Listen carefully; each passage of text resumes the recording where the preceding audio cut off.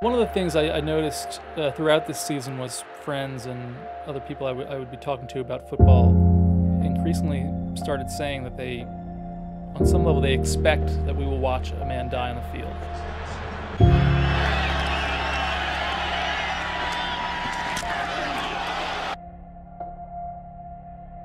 Whoa!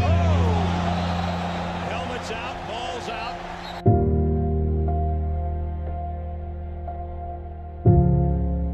But watch how violently Colley's head hits the ground.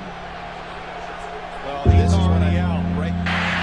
Buying time, extending the play as he has been doing for years, and that pass is incomplete, and Miller really takes a shot.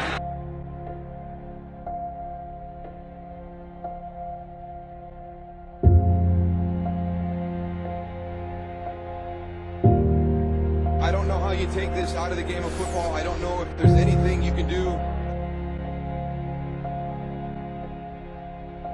Out near midfield, Matty to throw.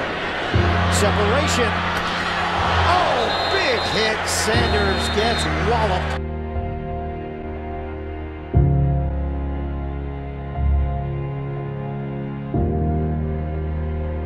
The velocity of both heads combined is 20 miles per hour, with the struck player's head decelerating 14 miles per hour, equivalent to getting smashed in the head with a sledgehammer. I've been hit where I've seen black spots.